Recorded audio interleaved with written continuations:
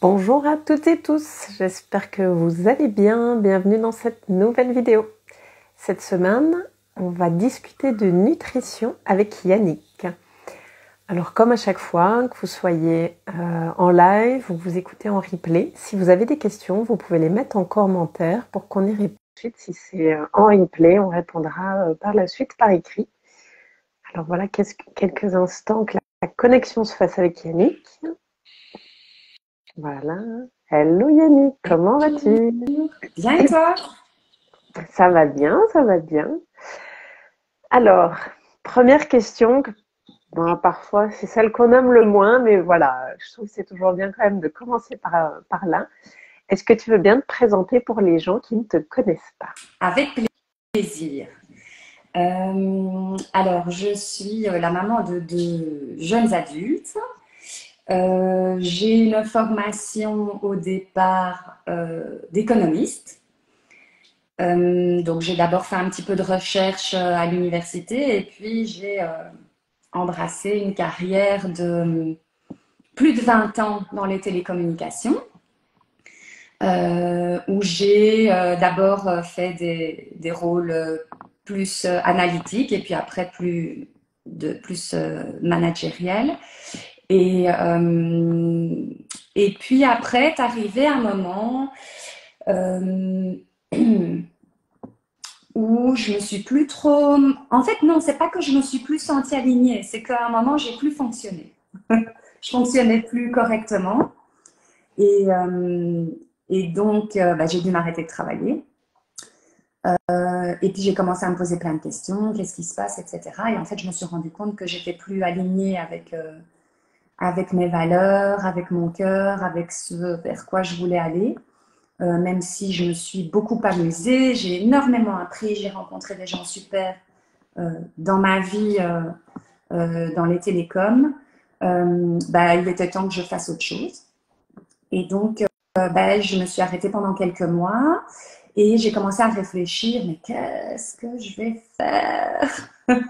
La grande question, en fait, le gros trou noir, quoi. Mais voilà, j'étais confortable, enfin, plus confortable, mais avec des compétences que je connaissais bien, etc. Et puis, je me suis fait aider, j'ai beaucoup réfléchi et je me suis rendu compte que l'alimentation, c'était vraiment un fil rouge dans ma vie. Donc, j'ai été une ado boulimique. Puis, j'ai été une jeune adulte passionnée par la cuisine, en fait. J'adorais ça, je passais des heures dans ma cuisine. Puis, je suis devenue une maman de jeunes enfants où j'étais assez préoccupée par ce que je devais leur donner. Je partais partout avec mes petits pots faits maison. Je partais en vacances avec mon baby cook. Enfin voilà. Et puis après, j'ai commencé à m'intéresser pas mal à tout ce qui est zéro déchet. Euh, Vraiment, la problématique climatique m'a pris vraiment au cœur. Et pour moi, c'était vraiment la partie zéro déchet, surtout dans l'alimentation ou le do-it-yourself, tous les produits ménagers, etc. Et puis est arrivé ce burn-out. Et de nouveau, j'ai été happée par ce questionnement de en quoi l'alimentation a à voir avec le bien-être, en fait, au quotidien. Et voilà. Et en fait, simplement en m'observant et en réfléchissant à mon parcours, je me suis rendu compte que j'ai toujours été de près ou de loin euh, très intéressée, très impactée, passionnée par tout ce qui était alimentation. Donc voilà, alimentation et aussi, et ça c'est plus venu par après lors de mon burn-out, ce que j'appelle plus la nutrition dans le sens où c'est une approche plus large qui n'est pas uniquement au niveau alimentaire, mais euh, tout ce dont notre corps se nourrit. Donc oui, l'alimentation, oui, l'hydratation, mais aussi la respiration, le sommeil, l'activité physique, les relations avec les autres, avec la nature, etc. Donc voilà.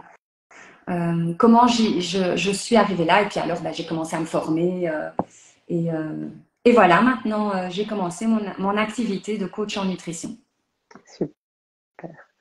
Alors, voilà, hello Esther, Eclos, Maretia. Si vous avez des questions, vous pouvez les mettre en commentaire. Et justement, mais c'est quoi peut-être alors un coach en nutrition? Alors, un coach en nutrition, en tout cas moi, ma manière Ouais. de voir la chose, c'est tout d'abord un accompagnement. Donc, l'idée, c'est vraiment d'accompagner la personne pendant un certain temps. Donc, moi, en général, j'aime bien voir les gens. Je travaille de manière générale sur 12 séances qui vont se mettre selon la personne à un rythme différent. Au début, j'aime bien les voir toutes les semaines. Donc, c'est d'abord un accompagnement et c'est aussi une information. Parce que je pense que c'est très important de savoir pourquoi on fait les choses. On dit beaucoup, il ne faut pas manger de sucre, il faut faire de l'activité physique, il faut boire de l'eau. Mais pourquoi? Et en fait, en expliquant aux gens pourquoi on recommande certaines choses, moi, ce que j'observe, c'est qu'il y a vraiment quelque chose qui s'intègre de plus. Enfin, c'est vraiment intégré et la personne, du coup, a des réflexes. Ça devient vraiment des réflexes naturels et c'est beaucoup moins contraignant. Alors, moi, je vais un peu moins vite. Enfin, en tout cas, je ne suis pas dans le modèle régime. On perd 1 kilo par semaine, boum, boum, boum, ça va super vite. Non, l'idée, c'est vraiment de prendre le temps justement pour ne pas bousculer les gens, de leur expliquer, de mettre les choses en place petit à petit, parce qu'après, comme ça, ils ne changent pas. Ils ne changent plus leur manière de s'alimenter. C'est vraiment de changer de manière de s'alimenter, leur hygiène de vie de manière générale, pour toujours, j'ai envie de dire. Alors ça fait un petit peu peur, pour toujours, mais comme ça devient des réflexes, ça passe très bien. Oui, Donc c'est voilà, bon. je dirais que ça c'est le principal. Ouais. Il y a des gens, ils font des régimes et puis ils ont peut-être perdu, je sais pas moi, 5 kilos, comme tu dis, en très peu de temps. Mais 2 mois après, ils ont repris, limite même plus.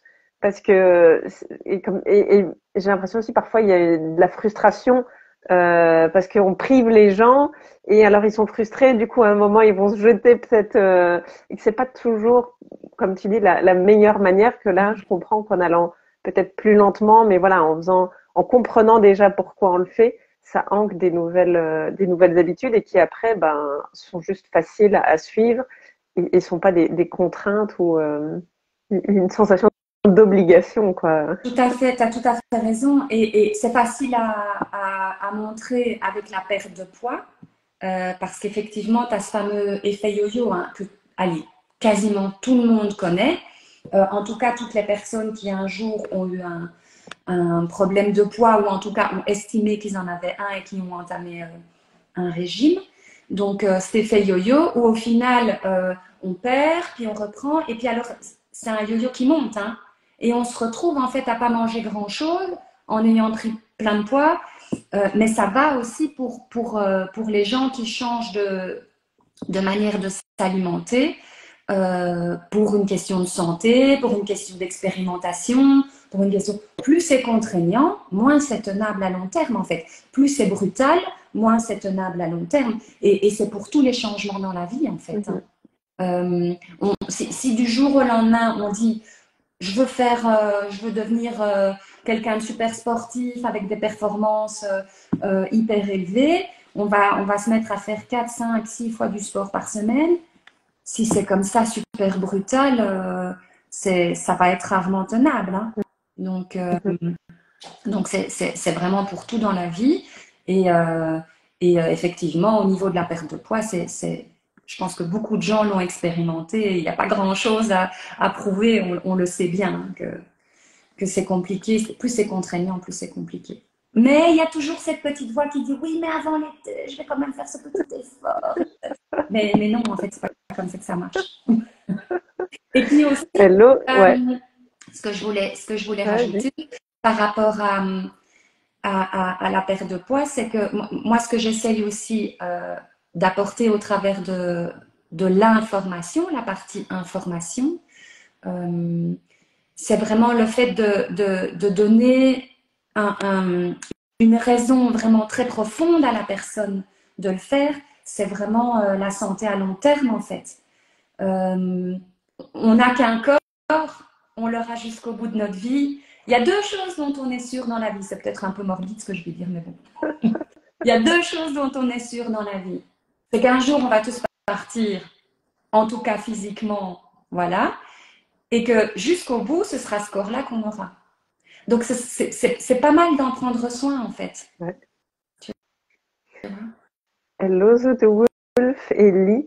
Oui, c'est un peu comme une voiture, quoi. Une voiture, on va à l'entretien tous les ans, on lui met de l'essence ou du diesel en fonction, on en prend soin et c'est un peu la même chose avec notre corps. Et tu vois, j'étais en train de me dire, je sais pas si tu devais donner un conseil, tu vois, si dans les gens qui nous écoutent, justement, il y en a peut-être qui ont envie de faire régime pour l'été ou qui ont déjà essayé plusieurs régimes et qui connaissent les effets yo-yo, et qui peut-être sont en mode, en fait, j'ai déjà tout essayé, ça marche pas, peut-être désespérés. Qu'est-ce que tu auras envie de leur dire? Alors, un conseil, c'est difficile parce que le problème de chacun n'est pas le même. Donc, de manière générale, je dirais que la population aujourd'hui, ou en tout cas dans les pays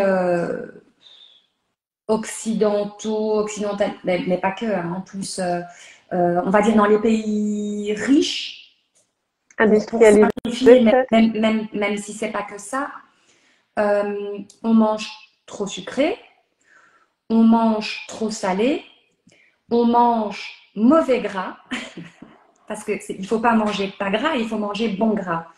On mange trop transformé et on mange pas assez de fibres, de manière générale, pour simplifier.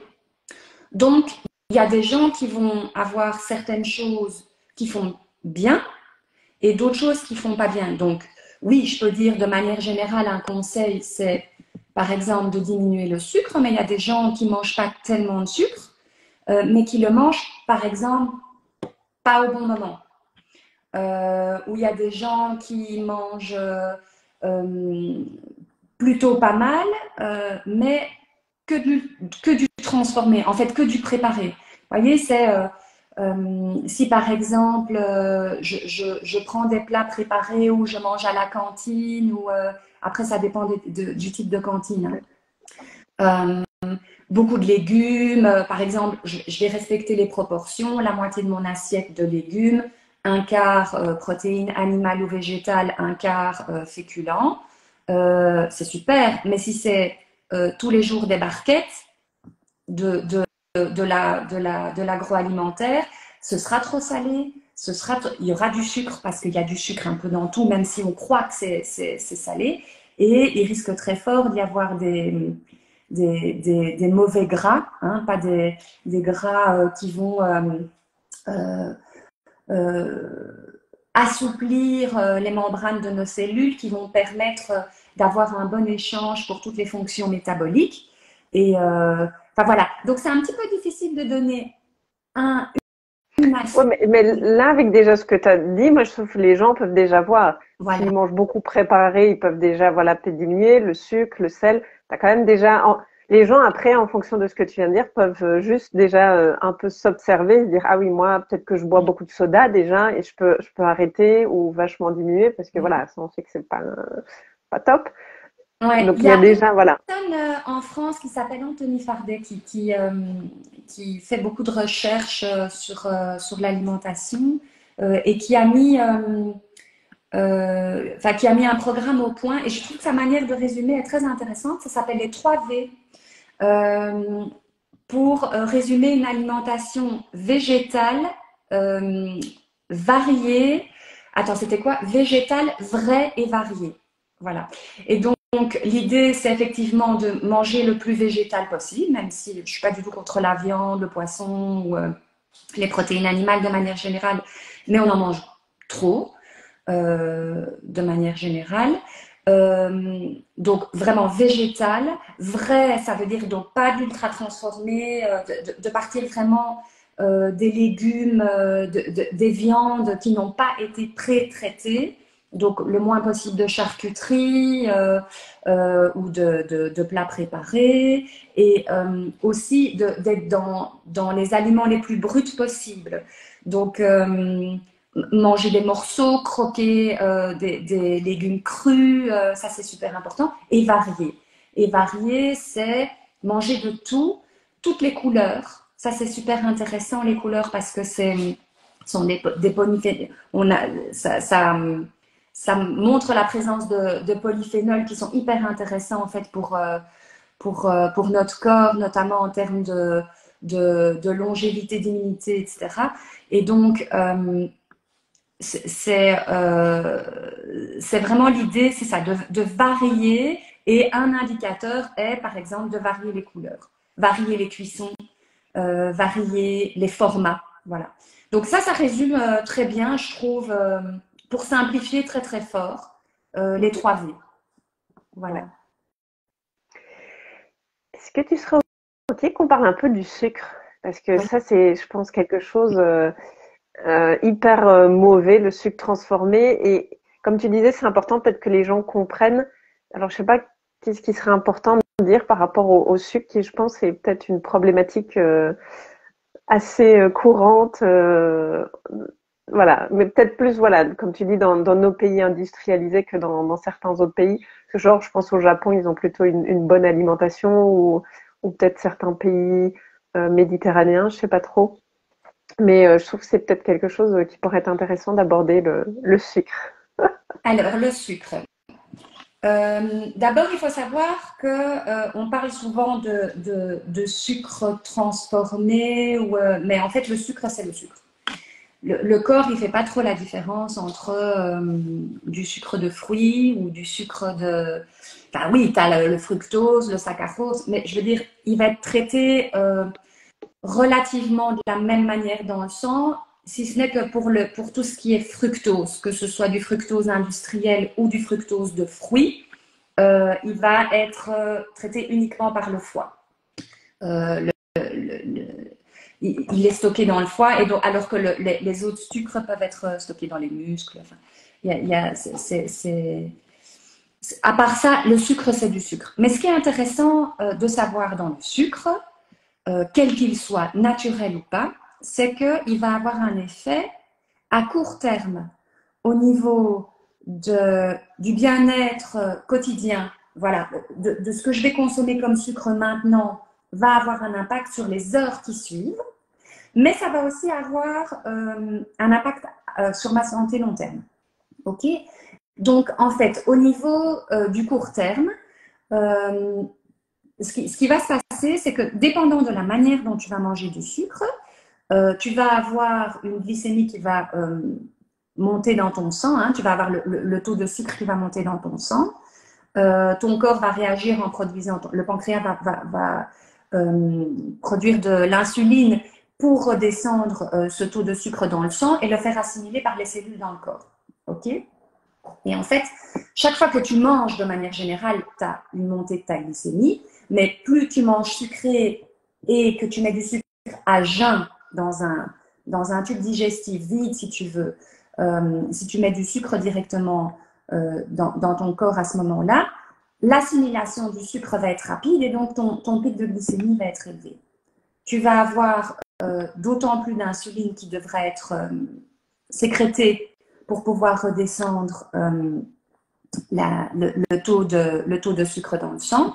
Et donc, qu'est-ce qui risque de se passer quand tu as vraiment un gros pic de glycémie? Tu risques d'avoir une hypoglycémie réactionnelle après. Et donc, c'est quoi les symptômes? C'est la fatigue, l'irritabilité, les compulsions alimentaires. Et donc, typiquement, je ne sais pas si dans les gens qui nous regardent, mais je pense qu'on a tous un petit peu connu ça, mais on ne sait pas forcément que c'est dû à ça. On mange le traditionnel petit croissant, la tartine au choco avec le jus d'orange le matin, et vers 10h, 10h30, on a un coup de barre pas possible, on meurt de faim, on n'est pas de super bonne humeur, enfin voilà. Donc ça, en fait, c'est la fameuse hypoglycémie. Et même parfois, ça peut être au point où on sent vraiment tout le corps qui est limite. je vais pas dire comme si on a l'impression qu'on va faire un malaise, mais on sent vraiment comme, pouf, tout d'un coup, parfois, il y a plus d'énergie, quoi. Ça peut même Exactement, aller il n'y a plus jusqu'à ce point-là, d'énergie. quoi. Ouais. C'est tout à fait ça. Donc, comme tu es en hypoglycémie réactionnelle, ben, ton corps, il est là, je suis en hypoglycémie, moi, j'ai besoin de quelque chose. Et comme tu peux pas dormir, te reposer, etc., pour donner de l'énergie à ton corps, ben, il va te dire, donne-moi quelque chose de rapide pour avoir de l'énergie. Donc, du sucre, notamment, et donc des compulsions alimentaires. Ou alors le bon petit café qui booste bien. Et donc, en fait, tu te retrouves vite dans un cercle vicieux où tu manges du sucre, tu es en hypoglycémie, tu reprends du sucre. Et donc, c'est pour ça qu'on parle beaucoup ces dernières années de l'addiction au sucre, en fait. Et c'est normal, c'est notre métabolisme qui fonctionne comme ça. Donc ça, c'est au niveau, si tu veux, du confort quotidien par rapport à l'impact que le sucre peut avoir directement sur la journée qui va suivre, sur les heures qui vont suivre, et le confort que tu peux avoir en n'en mangeant pas ou en le mangeant différemment. Je ne vais pas ici rentrer dans les détails de comment manger le sucre différemment, mais bon, de manière générale, c'est plus intéressant d'en manger moins et surtout pas tout seul. Donc ça, c'est la première chose. Après, tu as l'impact du sucre sur le long terme. Et ça c'est vraiment quelque chose d'hyper intéressant. Qu'est-ce qui va se passer? En fait, tu as ce qu'on appelle la glycation. La glycation, si tu veux, c'est le sucre qui va s'accrocher aux protéines. OK? Et qui va transformer la forme physiologique de la protéine et qui fait que la protéine ne va plus avoir son rôle, enfin, ne va plus réussir à faire son rôle métabolique tel qu'elle doit le faire. OK? Donc, je vais prendre un exemple tout simple, mais qui est probablement pas connu de la majorité des gens, qui est l'hémoglobine, donc qui est une protéine et qui transporte l'oxygène dans les cellules.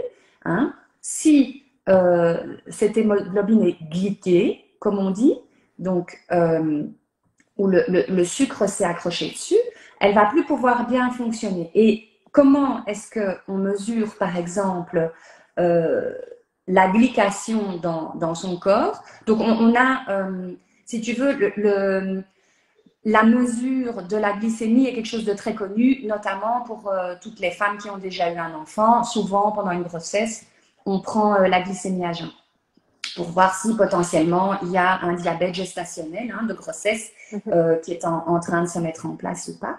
On parle un peu moins de l'hémoglobine glyquée qui elle aussi est une mesure de la présence du sucre dans le corps et notamment dans le sang, l'hémoglobine glyquée. Et donc ça, c'est un très bon indicateur en fait sur l'accrochage du sucre dans cette hémoglobine. Et en plus, c'est plus intéressant parce que c'est une mesure qui est sur le plus long terme. C'est-à-dire que ça reste plus ou moins 3 mois en termes d'hémoglobine glyquée, alors que la glycémie à jeun, ben, c'est ce jour-là. Alors, ça donne quand même pas mal d'indications par rapport à comment l'insuline travaille, etc.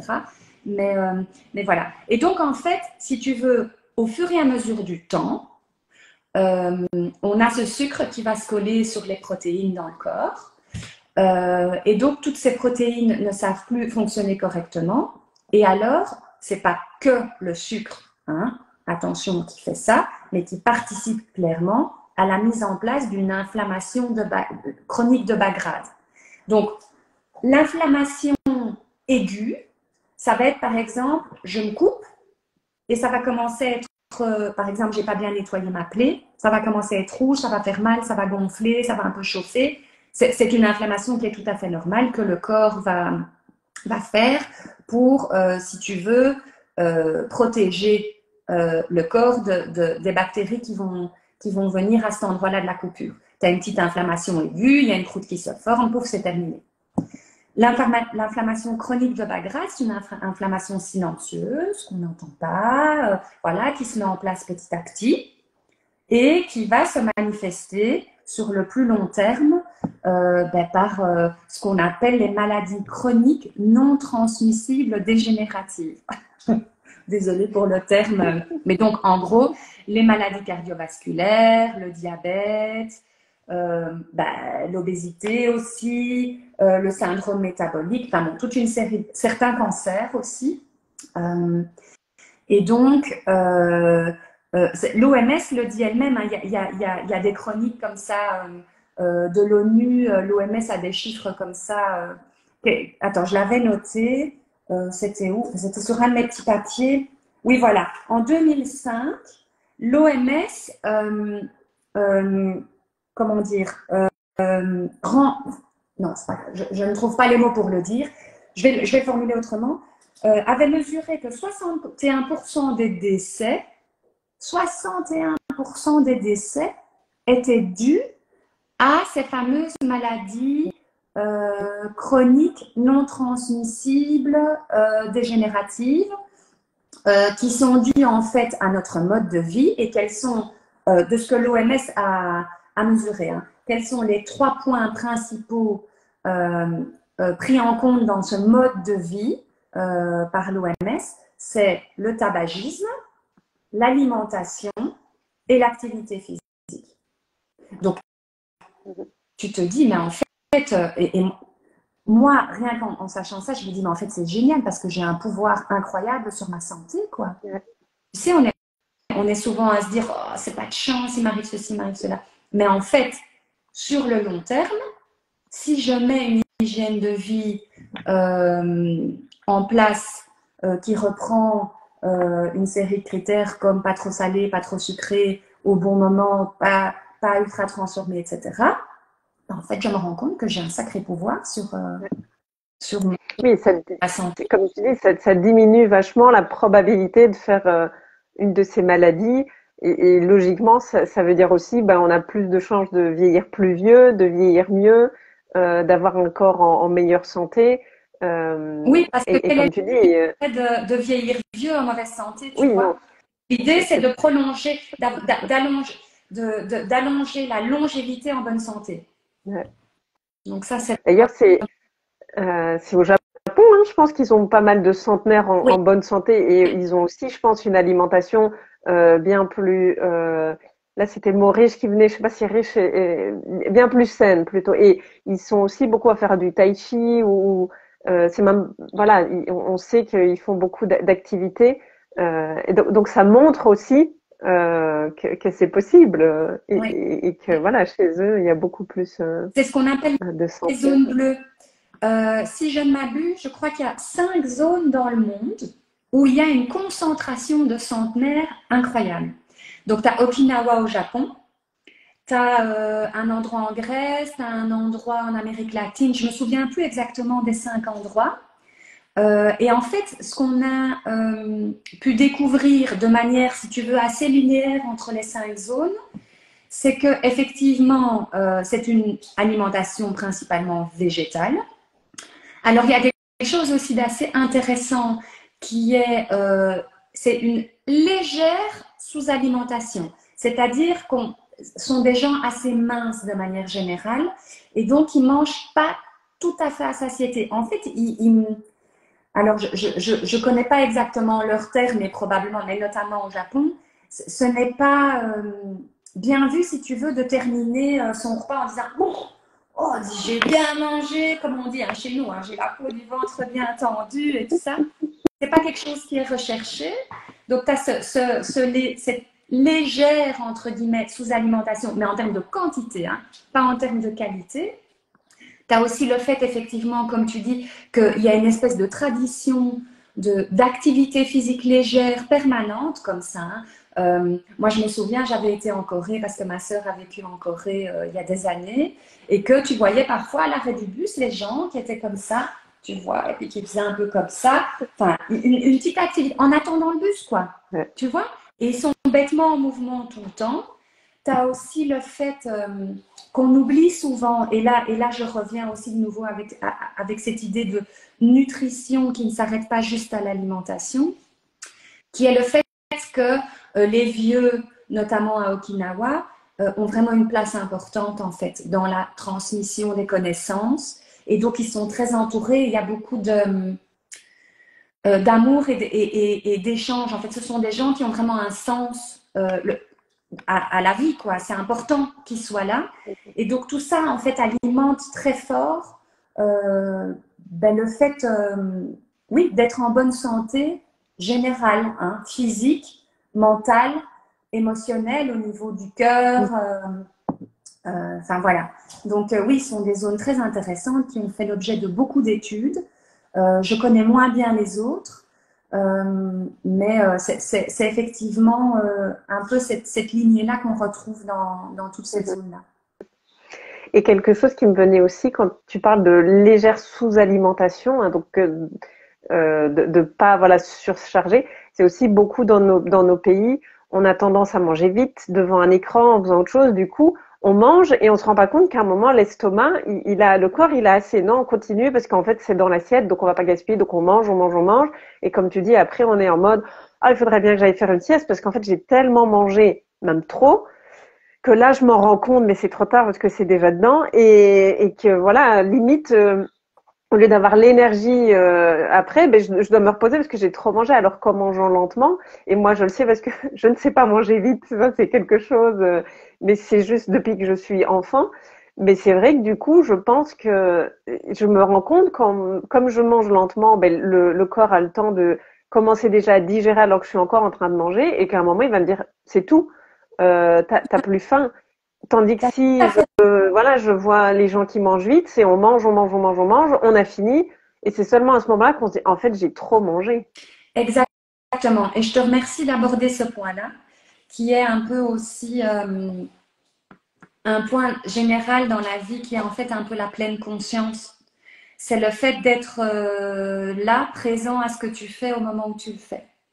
Et effectivement, on a tendance, et moi je suis une des premières à le faire, hein. Moi je suis quelqu'un qui mange assez vite, c'est vraiment un gros problème pour moi.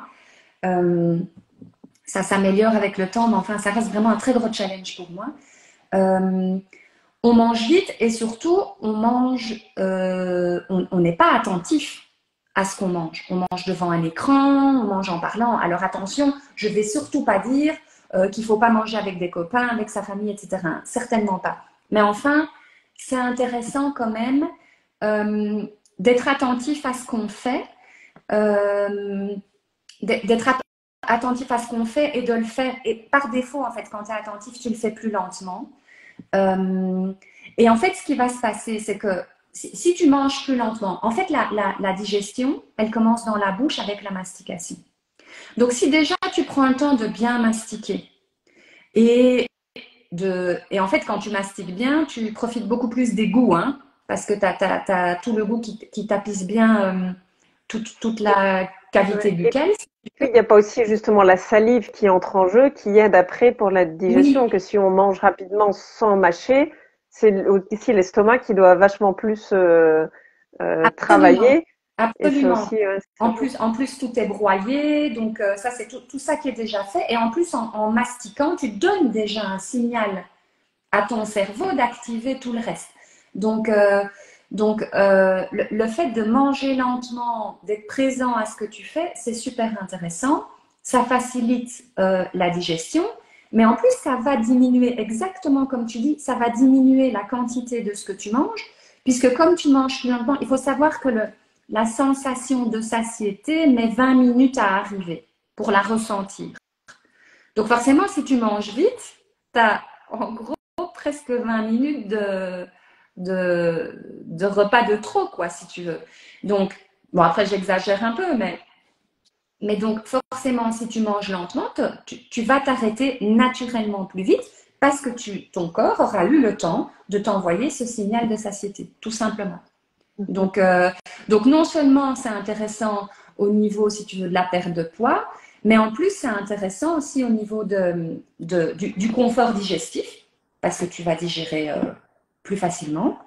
Et c'est aussi plus intéressant par rapport à ce que tu vas retirer de ton repas, hein, le goût, et aussi le fait de faire un vrai break, hein, le fait de ne pas manger devant son PC, etc. au niveau du stress, etc., ça te donne un vrai break et donc ça te permet de redescendre un peu à ce niveau-là, hein, parce qu'il ne faut pas négliger la prise alimentaire dans la gestion des émotions, du stress et tous ces trucs-là. Hein. Ouais. Ça, et ce qui me venait aussi quand on discutait, mais là peut-être plus pour les parents qui ont des enfants, ben, parfois les parents, ils ont tendance peut-être déjà à faire une assiette un peu trop chargée pour leur enfant et à dire, tu sors pas de table tant que t'as pas fini. Mais moi, ce qui me venait quand on discutait, c'est un enfant, en plus je pense, c'est que naturellement, il sait quand c'est trop. oui. Donc, je sais pas, j'ai l'impression que parfois on force les enfants parce que c'est pas bien de gaspiller tout, et ça, je comprends. J'étais en train de me dire, est-ce que du coup, ça serait pas juste peut-être pour les parents de faire des assiettes plus petites, et l'enfant en redemande après s'il a envie, mais de respecter le moment où l'enfant dit, en fait, j'ai plus faim, c'est qu'en fait, il a juste plus faim, que son corps lui a donné le signal, et j'étais en train de me dire, est-ce que c'est un pas un peu, entre guillemets, et sans culpabiliser les parents, bien entendu, mettre peut-être une mauvaise habitude en place quand les enfants sont Oui. petits, de leur dire, faut finir ton assiette, et après, ils prennent l'habitude de, en fait, mon corps m'a dit, j'ai plus faim, mais bon, j'ai appris qu'il fallait manger, donc je continue. Ouais, je sais pas si tu as envie de Ah oui, mais faire un petit mot là-dessus, mais tu as fait raison. Et dans l'alimentation, pour revenir à la pleine conscience et rebondir sur ce que tu dis maintenant, il faut s'écouter. Il faut s'écouter en fait. Parce que c'est ton corps. Quand tu regardes, ça c'est une expérience très intéressante à faire. Quand tu marches, simplement, l'expérience de la marche en pleine conscience, tu marches très lentement et tu observes tous les mouvements que ton corps fait. Tu te focalises vraiment sur ce que tu es en train de vivre au moment présent. Tu te rends compte à quel point ton corps est une machine incroyable. Rien que de marcher, combien de muscles, d'articulations, toute cette coordination incroyable. Tu vois, quand tu fais comme ça, toute cette coordination, c'est vraiment incroyable. Donc, c'est une super machine, mais donc il faut l'écouter. Il faut vraiment l'écouter. Et ça, on sait plus faire. On sait plus faire. Et comme tu dis, ça commence très jeune par le fait de finir son assiette. Alors, je ne sais pas si c'est quelque chose qui est encore très pratiqué aujourd'hui. En tout cas, quand moi, j'étais jeune, c'était clairement... Et quand nos enfants étaient... nos parents étaient jeunes, encore plus avec la guerre et la privation, etc., clairement, c'était d'actualité. Maintenant, j'espère que ça a un petit peu diminué. Mais effectivement, je pense que ce qui est important d'inculquer aux enfants, c'est de goûter. Il faut toujours goûter. Parce que c'est en goûtant qu'on apprend à aimer. On dit souvent qu'il faut goûter 10 fois un aliment pour apprendre à l'aimer. Donc, moi j'ai un simple exemple, hein, c'est ma fille. Quand elle était tout bébé, elle mangeait comme tous les bébés plein de trucs. Et puis, à un moment, elle a commencé à arrêter de manger plein de trucs. Et puis, je l'ai embêtée. Mais qu'est-ce que je l'ai embêtée? À lui dire, goûte. Parce que quelque part, un enfant, il a le droit de pas aimer. Je veux dire, nous, en tant qu'adultes, il y a plein de choses qu'on n'aime pas. Il a le droit de pas aimer. Mais par contre, il faut lui éduquer son palais. Et donc, il faut qu'il apprenne à découvrir toute une série de goûts. Par contre, de l'obliger à terminer son assiette, effectivement, c'est aller complètement à contresens des signaux qu'il pourrait avoir de son corps. Et donc, effectivement, nous, adultes, on a... Alors, heureusement, il y a certains adultes qui ont ça en eux, mais moi, je vais prendre mon exemple. Et pourquoi est-ce que j'ai fait un burn-out? Ben parce que je ne me suis pas écoutée, simplement. Je ne me suis pas écoutée. Et donc, on oublie complètement de s'écouter. Et ça, c'est vraiment dommage. Donc, effectivement, n'obligez pas vos enfants à terminer leurs assiettes, s'il vous plaît. Obligez-leur à goûter et laissez-le arrêter. Par contre, effectivement, il ne faut pas tomber, comme je disais, parce que la nourriture est souvent prise dans des jeux émotionnels, hein. Ne surtout pas tomber dans le « ok, tu termines pas ton assiette, mais l'enfant après demande un dessert ». Donc, hein, on parle ici de faim et d'écouter sa faim, on ne parle pas de jouer avec les pieds de papa-maman. Parce que c'est important que l'enfant se nourrisse bien, hein, c'est un cadeau. Si chaque parent... Je vois des parents parfois qui sont complètement perdus avec leurs enfants, qui ne veulent pas manger, qui veulent manger que des pâtes, des sucreries et qui n'aiment qu'un seul fruit, par exemple, et qui sont complètement perdus et qui disent, mais oui, mais bon, ils n'aiment que ça. Mais en fait, quand tu te dis, c'est un cadeau que je fais à mon enfant de lui apprendre à manger de tout depuis tout petit, pour éviter justement que plus tard, il se retrouve dans une situation, soit de surpoids ou d'obésité, qui a des effets sur les fameuses maladies non transmissibles, dégénératives, enfin, les maladies chroniques, mais aussi toute la fameuse, notamment glycation, les mauvais gras qu'on mange, trop salés, etc., qui vont mettre en place toute une série de maladies chroniques et qui vont faire qu'à un moment, le risque qu'ils doivent revoir complètement leur alimentation, se médicamenter, etc., n'est pas nul, hein, du tout. Donc oui, oui. Après, ce qui peut aussi arriver, là, je parle moi, j'étais une très mauvaise élève enfant où, c'est vrai, même avec le recul, je me dis, tu vois, je mangeais hyper mal, je mangeais très sucré. Et un peu comme tu dis, caricature de j'aimais certaines choses et il y a plein de trucs que j'aimais pas.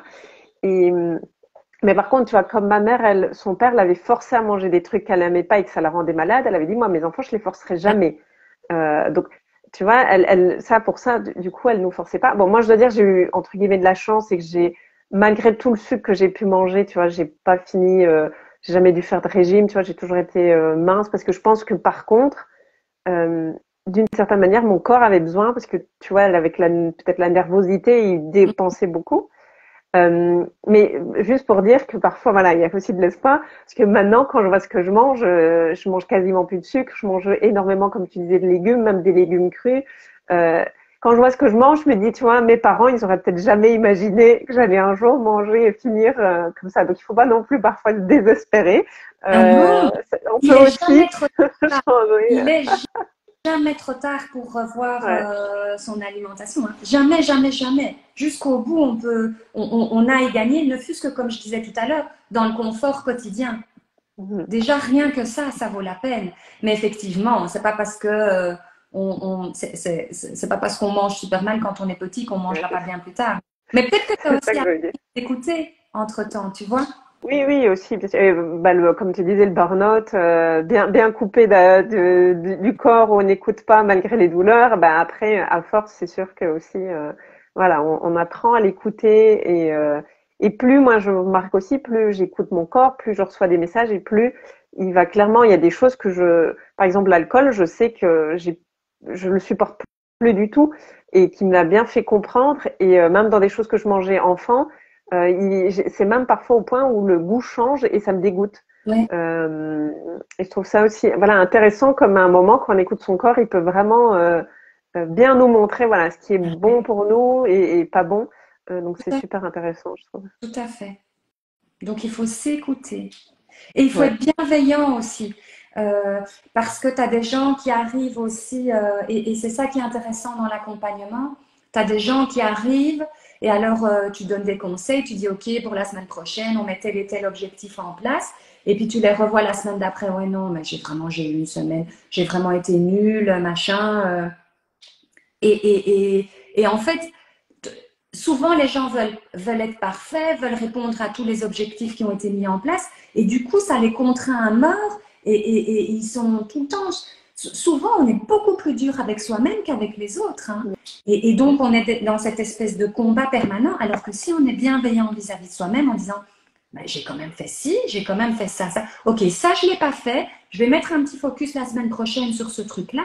Mais en fait, on se rend beaucoup mieux compte de tout ce qu'on a déjà fait.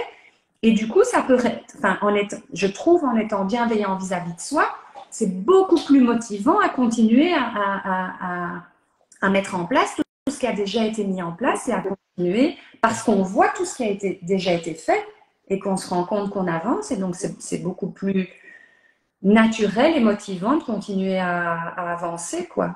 Et donc, Et aussi par rapport à l'entourage, parce qu'en étant bienveillant avec soi-même, on se met moins la pression, donc on est moins stressé, on est moins peut-être agressif. Du coup, on est plus agréable avec les gens que comme tu dis, si on est ah oui mais j'ai pas fait ça et je suis nulle, nanani nanana, on se met déjà en soi une espèce de stress et d'ondes négatives, je veux dire ça comme ça. Et du coup, quand les gens viennent nous parler, bon, on va peut-être être plus agressif parce que nous, on n'est déjà pas bien. Que comme tu dis, en ayant juste cette bienveillance de, ok, sur les 5 points qu'on avait prévus, j'en ai fait 3. Les 2 autres, j'ai pas su. Bah, ok, je le ferai la semaine prochaine. Mais quand les gens vont venir nous parler, on est déjà dans un mode, voilà, plus compatissant aussi avec les autres, si on l'est déjà aussi avec soi-même. Donc en plus, ça rayonne Oui, sur soi et sur les tout à autres, quoi. fait. Et aussi le fait simplement d'observer sans juger. Ok, donc ça, je l'ai pas mis en place. Mais pourquoi en fait je l'ai pas mis en place? Et peut-être parce que simplement, il y a des astuces que j'ai pas.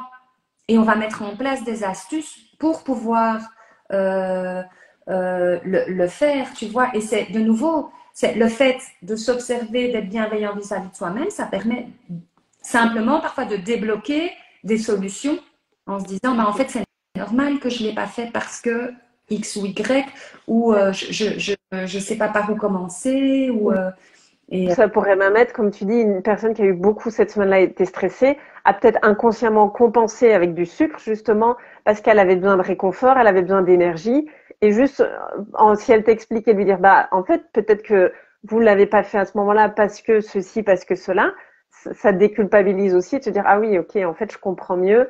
Alors, pas qu'elle dise, je vais recommencer, mais de comprendre et que peut-être la prochaine fois qu'elle sera stressée, qu'elle va vite se jeter sur un chocolat pour compenser, là, elle va peut-être avoir tes paroles et revenir, ah, est-ce que c'est vraiment ça que je veux? Non, ok, ou dont je j'ai besoin, repose mon chocolat. dont Ouais. j'ai besoin, en fait. Est-ce que j'ai vraiment besoin de chocolat ou est-ce que j'ai besoin juste, en fait, de me faire du bien? Et je crois qu'en mangeant du chocolat, je me fais du bien. Alors oui, je me fais du bien là, maintenant, tout de suite, parce que c'est bon et parce que c'est vrai que le chocolat, via le sucre et le cacao, active euh, une sensation de bien-être. Mais c'est pas forcément ça dont j'ai besoin. J'ai peut-être plus besoin de respirer un bon coup, Te balader d'aller dans la nature. dehors, de parler avec quelqu'un et de voilà, déposer ce que j'ai, enfin, d'aller me défouler dans une séance de sport. Donc Après, oui. on ne dit pas d'arrêter le chocolat non plus, hein, vous inquiétez pas. Alors, le chocolat noir au-dessus de 70% est un aliment magique, hein. Ouais. Mais bon, tu manges jamais une tablette de chocolat noir au-dessus de 70%. Donc, c'est ça le côté chouette. C'est là où tu vas te faire celui au lait à la noisette, chocolat noir, du chocolat noir, là tu le feras moins. Donc, mais c'est très Ouais. intéressant comme aliment, notamment en termes de magnésium. Et le magnésium qui est, juste pour petite info, quand on est stressé, on surconsomme du magnésium en fait, hein. Et donc, pour non seulement le fait d'être stressé surconsomme du magnésium, mais du coup, on en a besoin d'autant plus pour gérer le stress. Et en fait, souvent, on se retrouve en carence de magnésium quand on est stressé. D'où peut-être l'attirance Faire vers le le chocolat, chocolat. mais pas le bon. Écoute, c'est super intéressant. Je pense qu'on pourra encore en parler pendant des heures. Enfin, moi, j'ai même plein encore de sujets là que je trouve qu'on pourra aborder qui est hyper intéressant. Mais je vois, voilà, que pour pas non plus faire trop long pour les gens qui nous écoutent, éventuellement, on en refera d'autres si les gens ont envie, si ça te tente. Qu'est-ce que tu aurais, voilà, je sais pas si tu as envie d'ajouter quelque chose pour terminer cette belle interview. Écoute, déjà, merci. Merci Avec de plaisir. m'avoir proposé cette entrevue. C'est vraiment très agréable. Euh, non, j'ai pas grand-chose à ajouter. Je trouve qu'on a abordé, l'air de rien, quand même pas mal de choses. Donc, moi, tout ce que je voudrais dire aux gens, c'est écoutez-vous, faites-vous du bien et n'oubliez pas que c'est quand même une sacrément belle machine ce que vous avez là à votre disposition. Prenez-en soin. Voilà. Super, merci beaucoup. Merci à toi. Merci beaucoup pour cette belle interview et je vous dis à tous belle journée. Ici en Belgique, ça va, il fait beau aujourd'hui. Donc c'est peut-être le moment d'aller faire une balade, voilà, pour ceux qui nous écoutent, dans la nature. Et la semaine prochaine, je vais retrouver Fabienne qui va nous parler de recouvrement d'âme. Voilà. Merci. Merci Belle beaucoup. semaine à tous. Salut!